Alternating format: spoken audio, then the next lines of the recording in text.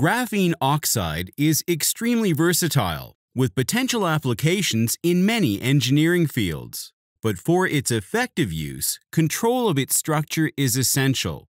For instance, thin films and membranes require highly ordered nanoparticle arrangements, composites require dispersed nanoparticles, and hydrogels require 3D porous arrangements.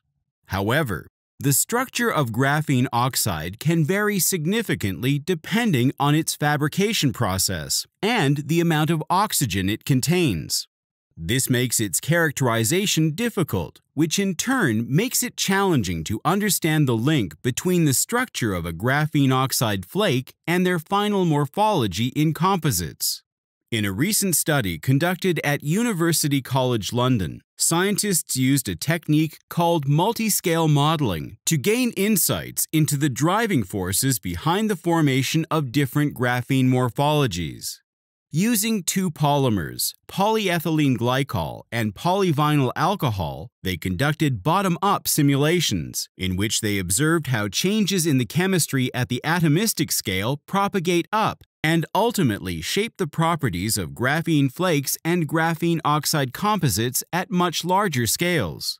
For each polymer, they studied the thermodynamically stable microstructure, morphologies, and dispersion mechanisms for various oxidation levels.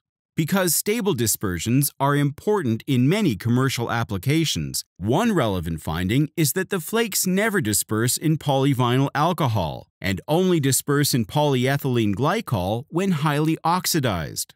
The scientists were able to validate their modeling results against the extensive literature on graphene oxide systems in organic solvents, past X-ray diffraction measurements of the interlayer spacing, and transmission electron microscopy images of aggregates.